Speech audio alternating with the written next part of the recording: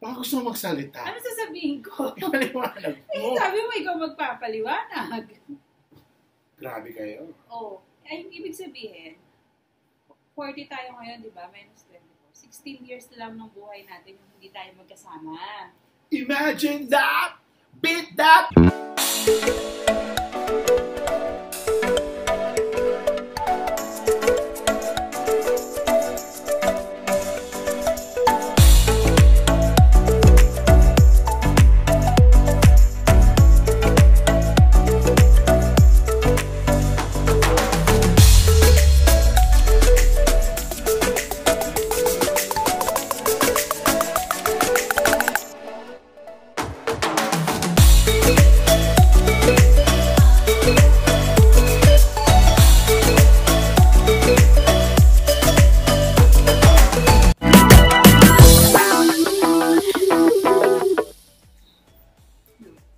Hello everyone. So, para sa special na video na ito, because we're celebrating our anniversary. When is that? May 27. This is our 16th year. Ulitin mo. Ano ba? 15 pala.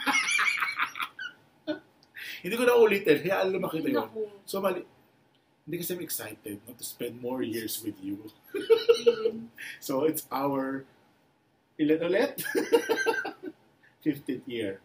So, ang dami ko na paputulin. So, ganito na gawin natin. Dahil nga mag-anniversary na kami ni Princess, we asked our good friend, who happens to be my former student, Romel Bautista, to do this for us. Si Romel, kilala siya doon sa kanyang top 10. Okay, tuwing meron kami mga celebrations doon sa Rotaract, we ask him to ask top 10 questions. Okay. And talagang nakakaalaw yun. Baka gusto mo magsalita. Ano sasabihin ko? Ipaliwanag mo. Sabi mo, ikaw magpapaliwanag. Di ba sabi niya kanina? Kasi sabi niya na, tapos kayo sisisihin niya ako. So, ganito na lang. So, we asked Romel to make a special video na maglalagay siya ng ilang mga questions. Medyo matagal niya na pinadala to, pero we decided to do this at this point para to celebrate our anniversary. So, panonoodin natin yung video, tapos ipopost namin every time na kailangan namin mag-react or sumagot. Are you ready? So, hindi. Question siya sa kailangan sagutan. Oo. May mga questions si Romel. Are you ready? Okay. Hindi pa niya ako natatop 10. Hindi pa. Ikaw. Oo, nung birthday ko. 30th birthday ko nun. So, I'm 40 now. 10 years ago. Ganun katagal. Sige. So, let's do this. Are you ready, guys? Let's watch the video. Si Romel! Hello there! Narito po tayo ngayon upang magbigay ng mga katanungang mahirap sagutin. Mga katanungang hindi pa maaring nasasagot ng ating hinahangaan at fina-follow na nating mga netizens, si Sir Chock at si Ma'am Cess and Capo. And I'm asked to ask questions for them to answer. Whether it is difficult or easy, I'm given this guts and confidence to ask. Are you ready? These are the questions. Pwede ka na. Number 1, when did you finally realize that she's the one for you and he's the one for you? Tell us the story. Sagot. Nagaling natin. Ano yung tanong? Kailan mo daw na-realize na ako na at ikaw na? Kailan? Ikaw na. So, alam naman ng mga netizens kung gaano tayo katagal na. And siguro, I don't know. Kasi syempre when we started as boyfriend and girlfriend when we were in high school, sobrang mahalaga ka na sa akin at mahal na kita nun. Pero I realized that you're the one. Chismosa ka. I realized that you're the one nung kailan ba? Di ba ang hirap? Oo, ang hirap. Parang hirap. Kasi na-develop Na-develop. Nang sobra-sobra. Yung pwedeng i-share. Yes. Ha? Kailan ba? Ako ano? Ikaw muna nga. Habang iniisip Walang ko gaya pa. ng sagot. Oo, mamatay na. Ako, di ba sabi ko naman, nung simula pa lang. Kasi, nung simula pa lang, alam kong yun na. Sure na. Bakit? Wala nang palitan. Wala nang palitan. Wala nang palitan. Kasi, si Pope John Paul yung kasama natin. I remember that. In UST. UST. Mo, ang daya mo. So, Romel, sa UST, kung saan ka din nag-aral, it was in 1995, World Youth Day na nangyari sa dito sa Pilipinas, sa UST. Tinignan kami ni Pope John Paul. And yun na daw yun, sabi ni Madam.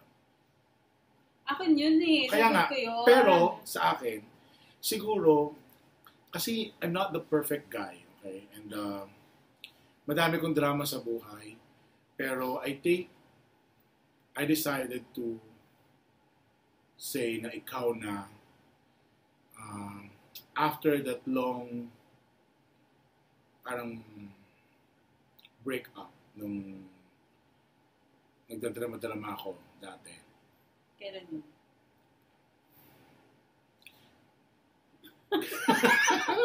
Hindi ko makita, nahiya ako. Hindi year. Kailan lang? Kailan? Oo.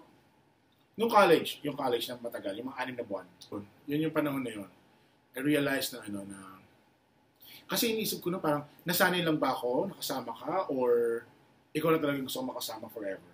And I think, when we parted ways that time, I realized na hindi ko magawa yung mga bagay na gusto kong gawin. Kahit ang hinihiling ko nun is space and time. Parang hindi masaya. Astronaut ka na. Oo, gano'n. Ganun ng space. Pag na masyadong detalye, baka alam mo na. Chismis na naman ako. Ako yun. Basta yun pa lang. So, high school yun. Nung high school tayo. Yeah. High school's the best. Next. Hihi, Romel. Number 2, sino si Cess na hindi kilala ng marami at sino si Chock na hindi kilala ng marami? Ang galing ng question mo. Hindi alam ng maraming tao na si Princess ay isa sa mga pinaka nakakatawang tao na kakilala ko. Oo! Kung alam nyo lang. Kung natatawa kayo sa akin, sa mga kalokohan ko, si Princess madami ding mga, hindi kalokohan, kundi she knows how to make me laugh. She knows how to make me pikon. Make me pikon! Make me pikon! Ang galing nito mga asar. Sobra. Pikon ka lang talaga? Hindi. Basta, ang galing niya. So yun, maraming hindi nakakilala. Siguro yung mga, sa mga tao, you see her as somebody who's so quiet, kumpara sa bunganga ko. Some people will parang look at her as somebody who's suplada or masungit. Kaya iba tawag sa kanya, madam. Okay. Pero, she's the nicest person ever. Tatagal ba kami kung hindi mabait tong babaitang to? Okay? So, yan. Isa siya sa pinaka-nakakatawang tao na kakilala ko. Yung mga joke ko sa kanya, mga pick-up line ako, alam na lang. Sample na mo. Sige, ikaw. Baliktad. So, kung ang alam nila ay mabait ka. Teka lang. Uy, grabe siya. Sa totoo lang, mabait naman talaga siya. Hindi nga lang kasing bait nung inaakala ng marami. Uy, grabe ka sa akin. Masungit. Masungit to eh. Oo, masungit to sa lahat. Masungit ka talaga. Aminin mo. Masungit. Suplado lang. Suplado, masungit. Ganun. Mukha lang.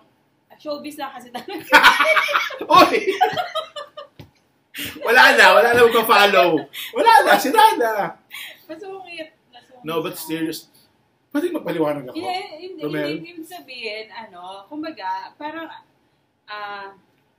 di ba madalas sinasabi ko sa'yo na, pati yung mga bagay na hindi naman dapat sa akin tinatanong tinatanong ng mga tao. Kasi nga, parang ang tingin sa kanya, yun, very approachable, gano'n, mabait, yung lahat kaya sagutin, gano'n. Pero, ano lang, na, kumaga, normal na tao ka, hindi, normal na tao lang siya na mayroong side na, ano rin. Pangit. Hindi, may side na, syempre yung, di ba, may time na talagang ayong sumagot, ayaw mo, ano, yun lang nga, kumbaga, mas, yung pag-handle mo nung sitwasyon sa kanong tao, mas iba. Hindi kagaya ko kasi pag ayoko talaga. Pag hindi ko gusto, pinapakita ko, sinasabi ko, hindi kagaya niya na, hindi kagaya mo na kaya mong bang, ano, yun, ano tawag doon? I understand. Yun, kaya mong makipag-usap sa mga tao ng, Kahit hindi mo naman pinaplastic or ano, pero kumbaga, yun nga, di ba? Yung marunong makisama, parang gano'n. Hindi naman yung showbiz na, ano. Hindi, isa sa mga kinaiinisan mo yung I don't know how to say no. Siguro. Parang gano'n. And, minsan nabubuhos kayo sa ibang mga tao, yung kasungitan na sinasabi ni Madam. O pumasungit po ako, lalo na kapag alam kong mali. At, ang simple-simple. Minsan kasi may magtatanong sa kanya sa cellphone. Tapos, may inis siya. Sa kanya sasabihin, ano ba naman ito sa kabat niya? Pero pag sumagot siya, maayos yung sagot niya. Siyempre, hindi kasi kagaya ko na kapag na medyo naiinis ako, gano'n. Nakikita talaga. Kaya siguro, yung mga tao, iniisip nila, masungit ako. Pero Akot ako'y mabait. It's the other way around. Sige, I give it to her. Siya na. Napilitan ka lang. Yun. Tsaka, ano pa ba? Iyakin, no? Tulad ngayon. Oo, Kinakabahan kasi ko sa mga tatanong ni Romel eh. Sige. Next, Romel, ang galing-galing mo. Number 3. What has changed in you because of your marriage? issue. Sorry. Ang hirap. Sige. Ba't may Ano ba nang ulit? What has changed in you After marriage. after marriage? Dami, guys.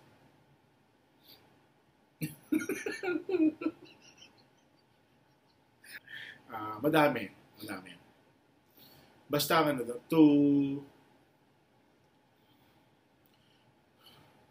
yes.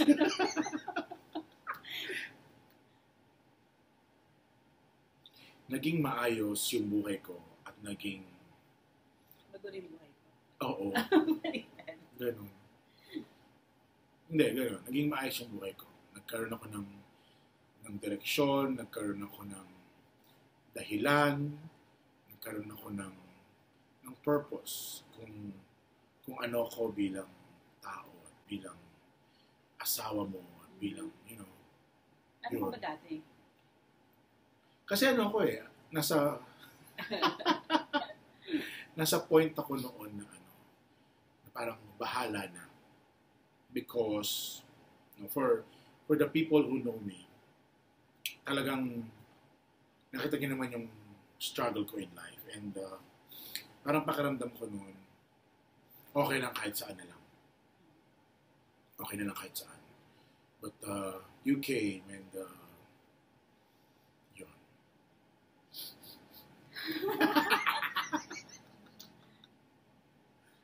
Guys, nagkaroon ng purpose lahat. Everything that I do. As a teacher, as a person, yung kabuuan ko, naging makahulugan because of this person.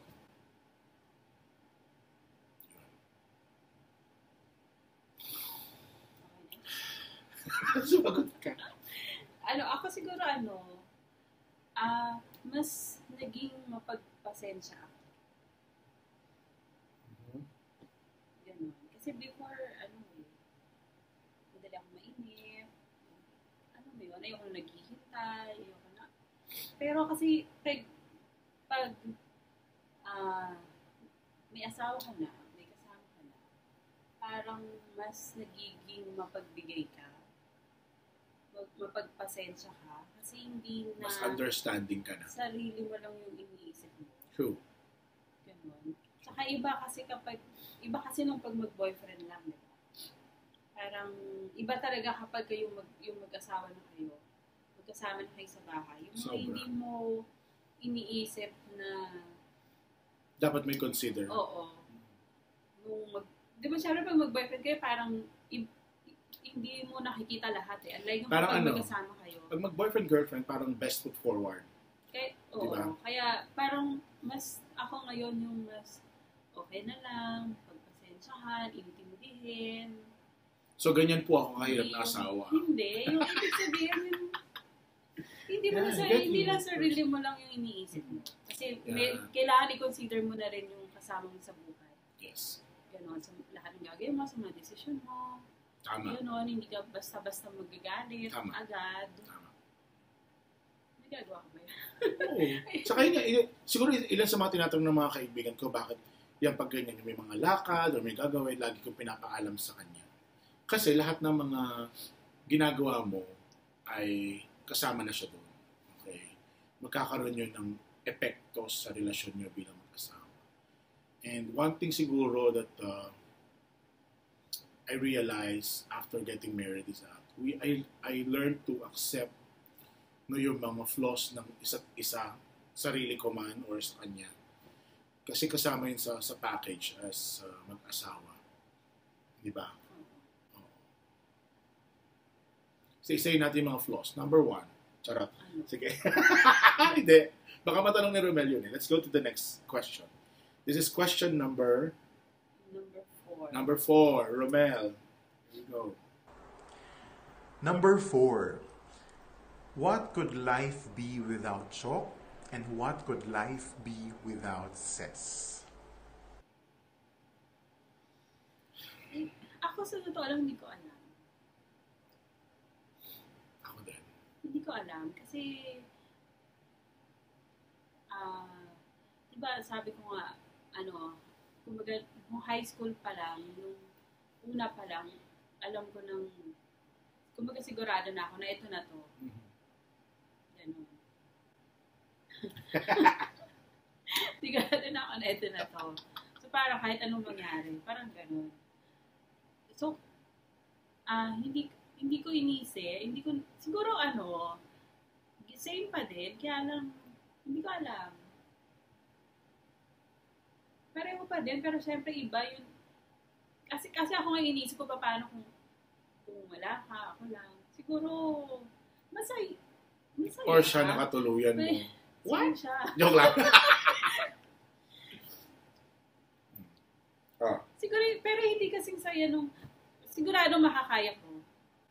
Pero hindi kasing saya nung meron ngayon na nandyan ka. Siguro kung hindi ikaw, hindi ko alam kung mayroon akong asawang iba or ano. Promise. Ako,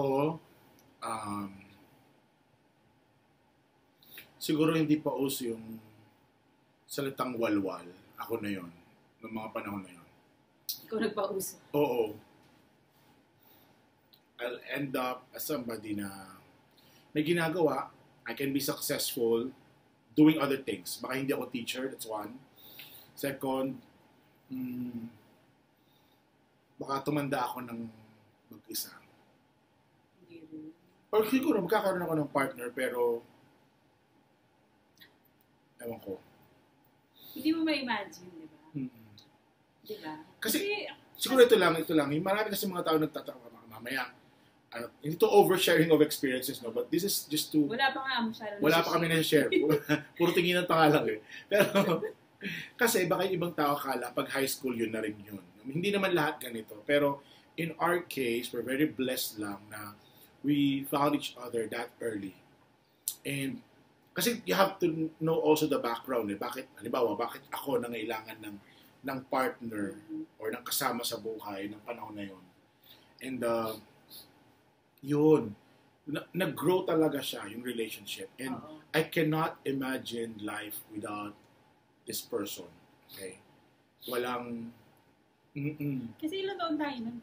15, di ba? We were 15. 15 tapos 14 na tayo ngayon. So, kumbaga, tumanda tayo ng Almost half ng buhay namin. Lampas pa sa edad namin yung magkasama kami. So, bawat hinga, bawat dighay, alam na namin.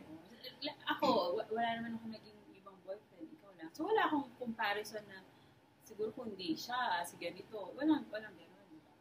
Ako, buti na lang siya. Hindi si ano.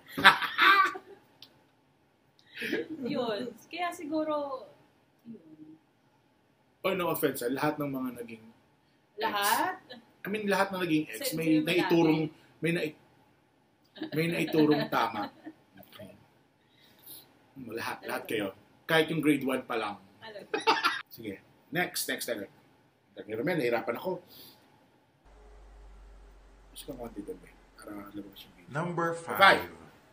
Was there ever a time that you wanted to quit your relationship? May karutong. Wala. Was there a time? Nung mag-asawa na or nung mag-boyfriend? Kahit ano siguro dun sa dalawa. Wala. Lalo na nung mag-asawa na. Kasi wala rin naman dahilan para mag-quit sa relationship. At saka siguro kung meron man, parang sa akin kasi, kumbaga decision yun eh, di ba? Na gano'n. So kahit anong mangyari, yun. Nakaroll na napayak mo si Madam. Ano? It's a decision to stick together. Married life is not perfect. Sa amin, sa ibang mga tao, sa ibang mga couple na manonood nito, hindi perfect. And it's a commitment that you made to each other and to God. And importante talaga na you stick to your promise and live with it. Talagang paninindigan mo siya. Kaya Paninindigan totoo mo siya. yung tawag mo, yun, kahalagahan ng marriage na hindi yung pag may nakita ka, tutang naiyak. Wala namang hindi yung pag may nakita ka na mali or pangit, ayaw mo na agad. Di ba? Or napagod ka Oo. ng sandali. Oo. Kasi di ba ngayon yung parang ang bilis-bilis sa mga tao na magsabing Maraming mga tao nakikita natin sa social media, sa mga sabi artista, ayaw sa ko mga na. kapitbahay o mga kilala natin. Ang bilis nilang sukuan talaga. Or di ba sabi nila na, ano yun, dinadahilan nila yun, bakit pa ako magstay kung di naman ako masaya? Correct. Minsan yung pakiramdam na hindi ka masaya, it's just panandalian. Kasi talagang katulad sinabi namin kanina, marami tayong pinagdadaanan and there are times that you will argue about things, mag-aaway talaga kayo to Kasi the point magkaiba na... kayong tao. Correct. So talagang mayroong differences kayo na meron kayong mga hindi mapagkakasunduan. Diba? Kahit nga yung mga simpleng bagay, maliit na bagay, halimbawa yung pagtututbrush. Na nakikita sa mga pelikula. Totoo yun. Yung mga nakikita mo sa mga pelikula nagiging na hindi inayos yung kama, or kaya yung, iniiwan yung maruming damit. Sa toothpaste, diba? Nagagago ko sa kaya pag in-squeeze na yung toothpaste sa gitna. Oo, totoo yan. O kaya yung may naiiwan na toothpaste sa sink. Diba yung iba, sa pelikula may mga ganong palabas. Totoo siya. Totoo pala yun. Kasi mag-iiba kayo. Ganun. Mag-iiba kayong tao. Kaya nga dapat... Pero hindi yung dahilan para umayaw. So sa atin, sa kaso ko, walang point. Wala akong nakikita pang dahilan para mo inaabangan. Hindi, kasi syempre hindi mo, mahirap magsalita ng tapos. Yeah. So hindi mo masasabi kung hanggang kailan. Pero as much as possible na hanggat kaya mo, panindigan mo. Kaya nga, Kasi kami, isa sa mga hashtag na ginagamit namin, yung isa sa mga title ng album ni Martin Rivera na Journey to Forever. naniniwala din ako doon sa sinasabi niya that forever is a destination. It's really a journey that you have to take together. Pero hindi nangangahulugan na it's going to be a very bumpy road. No? Hindi perfect. May mga times na you have to stop para mag-gas ka muna, gets mo? Or minsan may mga humps sunod-sunod, or may lubak, sira yung daan, or kailangan mo mag-detour or mag-U-turn, pero babalik ka ulit. Pero hindi nangangahulugan na titigil ka na. Kasi it's a journey.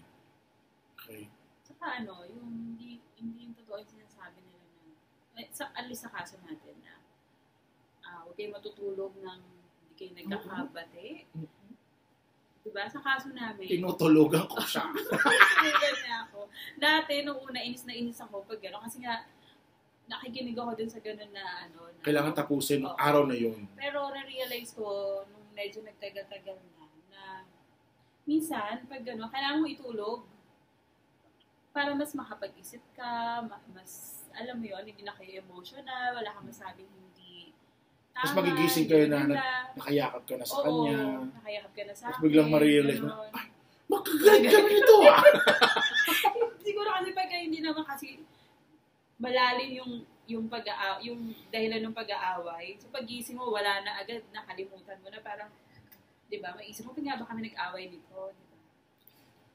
Pero siguro highlight ko lang kasi pinag-uusapan yung time na feeling mo magkukwit ka. Siguro yung time na naghiwalay kami noong college. Akala ko talaga yun. Kaya kasi magkaklase pa rin kami, so nagkikita pa rin kami. She was my editor-in-chief nung college sa paper. So nakikita ko din, nakakatrabaho din siya. Tapos pag wala akong pera, siya din naman inuutangan ko. Tapos inaasikaso niya yung gamot ko nung college.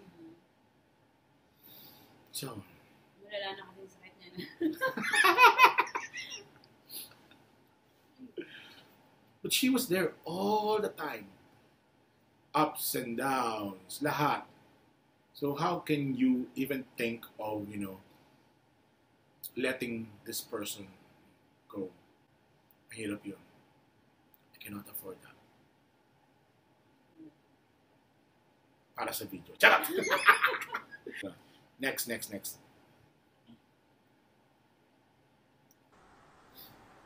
Number 6. About not having a child. What does your heart say that you have not actually shared to Chock and to Cess? Ang hirap naman, bro.